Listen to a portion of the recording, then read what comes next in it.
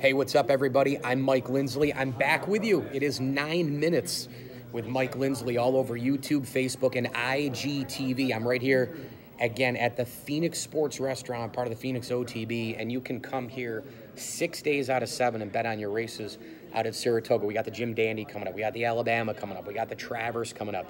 We've got all kinds of great races. The Whitney, of course, as well. August, the biggest month, of course, out at Saratoga. And you can come after work, enjoy a nice beverage and a great meal. They've got a lot of awesome specials here throughout the week. They've got some all-you-can-eat boneless wing specials, steak specials, spaghetti and meatballs, and all the rest. And special announcement for you on Saturday, August 18th, I'm actually going to be here for an event. You're going to be able to win a bunch of great prizes, a foursome to Timberbanks Golf Club, a huge prize pack that we're putting together, a night away at Batavia Downs, including a dinner. So make sure you come join me here at the Phoenix Sports Restaurant, the OTB. $12 mix and match buckets of beer during Saratoga race days as well. That's any day of the week, and we'll have that same special for you on August 18th. I want to talk about the story in baseball right now that occurred last night, and that is, of course, Gary Sanchez completely lazy running to first base. Now, look, here's the bottom line to start this thing. What is Aaron Boone thinking? I know Twitter universe, I know a lot of the critics, the pundits out there will say, well, Aaron Boone can't win either way. Aaron Boone is, if he bunts Didi and it doesn't go right, you take the bat out of Stanton's hands. If you go the other way, there's somebody else complaining about it. I understand that. But I'm here to tell you, Giancarlo Stanton was 4 for 4. He was swinging the bat, probably the best in that game since opening day against Toronto when he cracked 2 home runs out.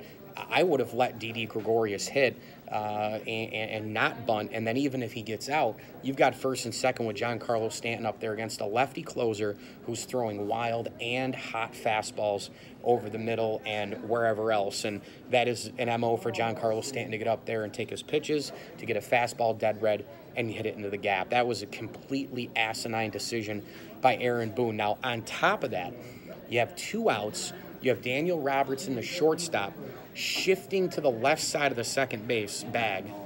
Sanchez hits a rocket. You got to give him credit for that. But it was perfectly placed, of course, in today's shifting sabermetric world, naturally.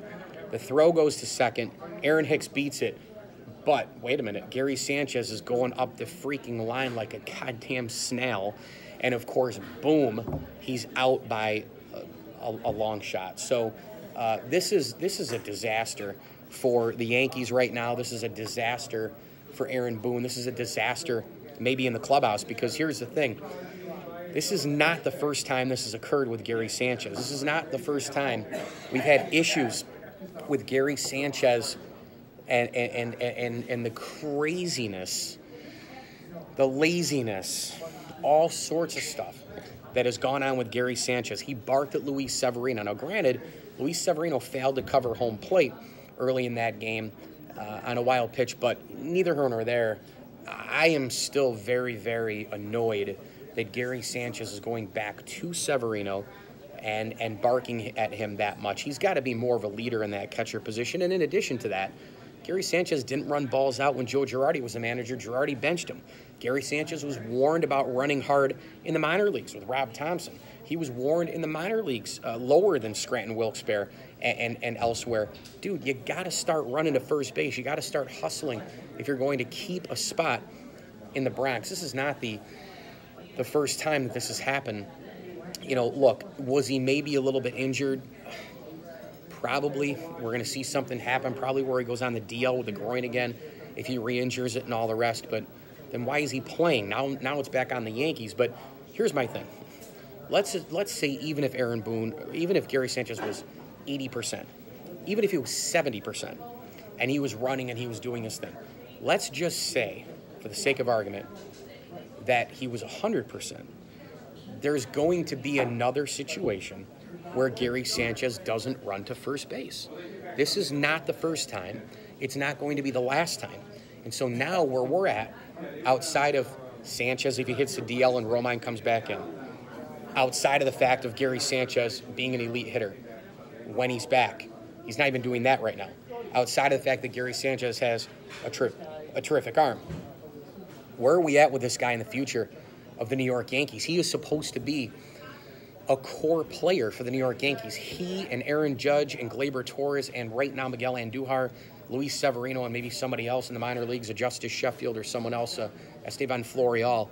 This is the group that's supposed to take the Yankees eventually to the promised land and to be a contender annually in Major League Baseball. If Sanchez is not a part of that, that's bad news for the New York Yankees. This video on IGTV, Facebook, and YouTube is brought to you, of course, by Bryant and Stratton College and the Allen Angus Pub. I'm doing it here from the Phoenix Sports Restaurant. You got to get here during the days, during the nights, after work for cold beverage and an awesome entree. 6 days a week, you can come bet on the races at Saratoga.